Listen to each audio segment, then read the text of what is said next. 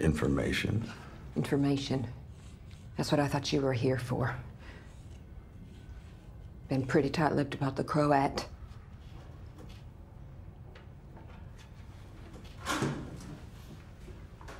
Right around the time that the world turned into shit soup, the CROAT showed up at my door, so to speak.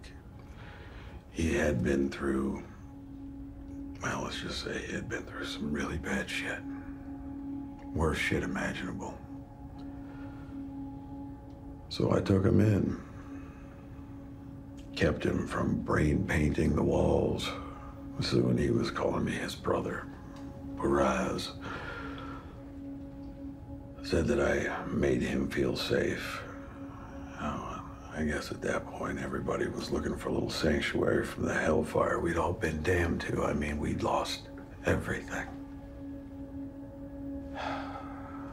The thing is, I really thought I was helping him. It takes a monster to make one, I guess. No. No. You see, I was only a monster when I absolutely had to be. When I had to put on a show to protect my people. Anyway, the CROAT, he had a way of reading people and then toying with them and pulling them apart.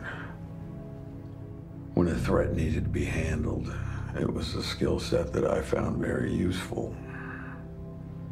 He was your torturer.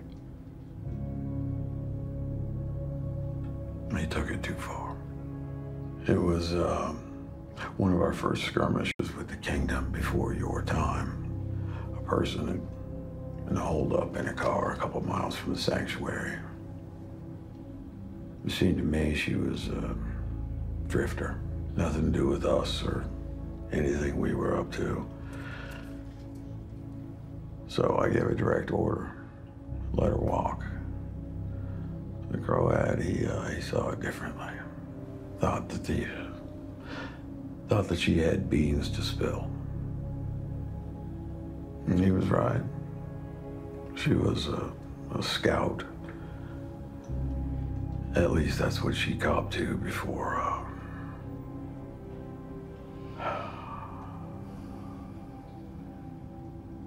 he...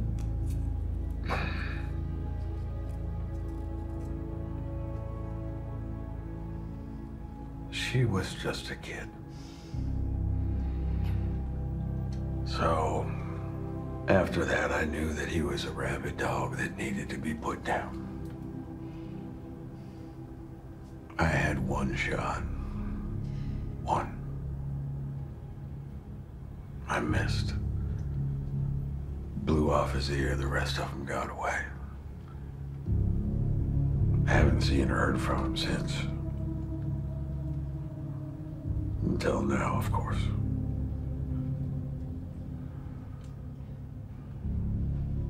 So he's gonna want to kill you. He sure is. You didn't think to tell me this before. I do know how he operates, Maggie. Of course you do.